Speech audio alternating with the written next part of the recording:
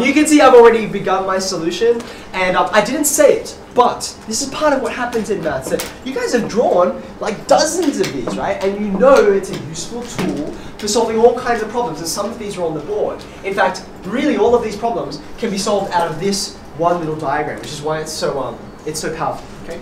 Now I'm not quite finished. Your tree might look a bit different to mine, but I hope we all ended at the same spot. You should have found 4 numbers at the ends of all the branches. Did you get the same 4 numbers I did? Yeah? Okay. So you can see, and this is what I tend to do, once I always finish a tree, I get a new color, and I highlight, I circle all of the primes, okay? I like doing it in another color because it sort of makes it stand out a little bit more. Is 7 a prime number? 7 is a prime number. Okay. Now what do I do with those? I've circled them, right? How do I get those and answer the question? What is the prime factorization of 60? What am I going to write? Yes? 2 squared, that's 2 squared there. Yep. Times 3 times 5. Perfect. Okay. So this bit here, this is the prime factorization of 60. You might want to write that down. If you looked at that the first time, you're like, have we used this phrase before? This is what is being asked for when they say, what is the prime factorization? There it is. Now, this happens in maths quite a lot when it says, well, look, you've got this now. You can use it in all these different ways. So we're going to do number 2. In order to get the highest common factor, I'm going to need some more factor trees for these numbers. Okay? Now they're pretty quick. I wonder if you can help me. 42 sounds to me like 6 times 7. Very good. 7 is prime, so I can't do anything else with that. I can do something with 6 though. What's that? 3 and 2. 3 and 2. Very good. So just like before, I'm going to get my new color out, and I'm going to circle all of the primes. Okay? So what am I going to do with that? Like what's the usefulness of this, and how does it interact with that? Anyone want to give me a suggestion? Sure. Okay, break up 3 and 2, and it says find the highest common factor, so you'll choose 3. Very good. I want to know the biggest number I possibly can that will be dividing into this and dividing into this without any remainders. That's what a factor is. Like Truman said, I spot a 2 and a 2, and I spot a 3 and a 3. Right? That's all of the common factors. I can't use 2 2s because there's only 1 over here, right? Can't use that 5 because it's not over here. Can't use this 7 because it's not over there. So that's it. So I'm going to say, therefore, the highest common factor of 60 and 42, you see this is a really, really condensed, abbreviated way of saying it.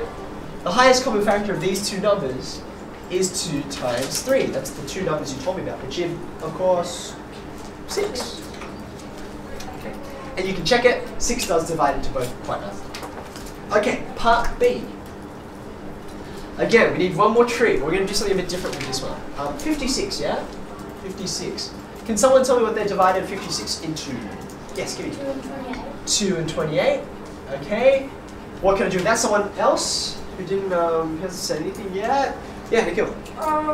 28, right? Yep. 14 and 2. 14 and 2. Okay, so now I'm left with 14. Yes. 7 and 2. Thank you, Abby. Okay, so now I'm done. Everything is prime. One last time for good measure. I'm going to circle all my primes. 1, 2, 3, 4. Okay. Now this is a bit tricky. We're trying to combine all these different skills together. So let's see if we can understand this one. I've got a new color. This time I want something different. I want a lowest common multiple. So how am I going to use these factors this time? You want to give me a suggestion? I do help you. Lowest common multiple is tricky, and we did do it very recently. Yeah, did you want to make a suggestion before I talk? It's a tricky question. A lowest common multiple, right? So for example, the lowest common multiple, let's think of an easy example, the one you guys have seen before, of 3 and 5, right? It's 15. Do you agree with that? Like 15 is a multiple of 3, it's a multiple of 5. Okay? Another way of saying that is 3 and 5 are both factors of 15. So I want all of these factors to be in my lowest common multiple. Okay? Darcy? Can't 2 be the lowest common multiple of 56 and 60? Okay, so, and this is where it gets a little bit confusing, but I'm going to highlight it in this way. 2 is not a multiple of 56 or 60 because we're thinking about factors, right? So 2 is a factor of 42 and 6. but it's not a multiple. The multiples of 60 are like, well, 60 and then, what's the next one? 120 and then the next one's 180. They're really big numbers, right? 240 and so on. So multiples means you, as the name suggests, you multiply over and over again. Whereas factors mean you divide. That's different operations. Does that make sense? So they're easy to confuse, but putting them together helps us see. So what I want is to find a number which has all of these factors here, as well as all of these factors here. Does that make sense?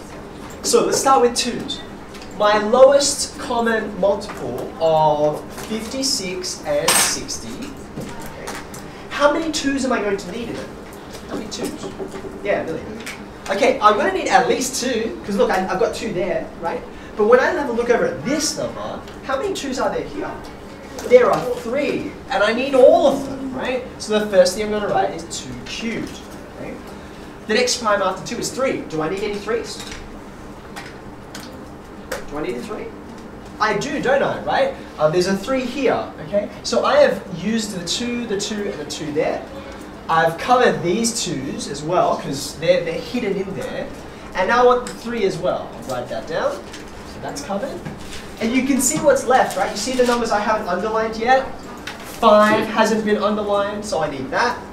And 7 hasn't been underlined, so I need that. Does that make sense? Now, this is a big number. I don't even know what it is yet. Can we try and work it out together? Do you think we can do it? Yeah, Nikhil. Do you already have the answer? Yeah. Okay, before we get there, let's see if we can unpack it together. This is 8. What's 3 times 5? Yep, 15. And then there's 7. Okay, which part should I do first? What's 8 15s? I reckon we can do that. 8 15s. That's the same as 4 30s, isn't it? 4 30s? What's 4 30s? That's, yeah, 120. Okay, I'm almost there. 120 times 7. Let's just forget about the 0 for a second. 7 times 12. We can use 7 times 12. 7 times 12 is 84. So then I add the 0 back. Done. That wasn't so difficult after all. Okay. Does it work? Will 56 go into that? Or you can check if you want. I won't do it right now, but it's easy to check. And I can do the same for 60. I'm pretty sure it'll work out. Okay. So, did anyone attempt the challenge? Yeah, Tarun? I just have a question. Yeah, of course. You know, there's 5 2's, but you got 2 cubed. Isn't it meant to be 2 and 5? Ah, okay. So, we're here trying to work out, there's a bit of a difference between working out the common factor and the common multiple. When you've got the common multiple, you want the smallest number you possibly can, right? Like, I don't want it to be big, I want it to be little, okay? So, I put in 3 2's to include all of these guys. When I look over here, 3 2's is even more than 2 2's, right? I've already covered these. I don't need to multiply by more 2's. I've already got enough to cover this number and enough to cover this number, right? So, for example, if I just multiply this by 2, it's still going to be a multiple of 60. I don't need to multiply by 5 2's. I only need 3 of them, okay? So this is about getting the smallest number, whereas this one is about getting the highest number, and they've got to be on both lists. Okay? So they do work a little bit differently. That's why I was challenging it. Okay. Did anyone, sorry I missed, did anyone try the challenge? Did anyone try it? Okay, I'm just going to quickly show you, and if you're curious more about the details, I will show you a bit later on. Remember I said, just in the beginning, that this guy here, and the tree that it came from, it's the key to all these questions, yeah? Watch this. 60 is 2 squared times 3 times 5. Every square number, like say 100, can we just quickly do the prime factorization of 100? Can someone suggest? Because we know what this is equal to, yeah. 10 and 10. I can keep going, can't I? Because these aren't prime. What goes after this? Really? 2 and 5. And then you have to go 2 and 5 again, don't you? Okay? So therefore, 100 is 2 squared times 5 squared. Okay? Let's try another one. How about 36?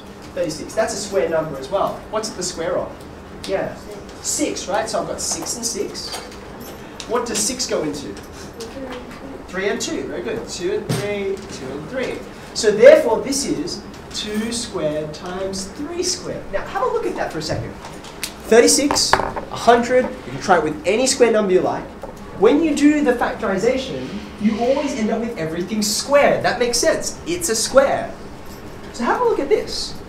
This is squared, but these two are not squared, right? So if I multiply by an extra 3 and an extra 5, do you see that'll make it 2 squared, 3 squared, 5 squared? Do you see that? Yes. So that's, what's this? What's this equal to? That's 15, isn't it? So what happens? What is 60 times 15? 60 times 15. 15 lots of 60. Selena? It's, ooh, hold on. 60 times 15. 60 times 15. Yeah, actually, I think it is, isn't it? 900. 900. Is 900 a square number? Yeah. It is, isn't it? It's, I think it's 30 squared. Okay? Now, you can get bigger numbers than that, but that's the smallest one. That's the smallest square you can possibly get that is a multiple of 60. So anyway, these are the kinds of questions, you know, when we did those problem-solving type things, these are the kinds of questions you get. And you can see you solve them in the same ways or using the same tools.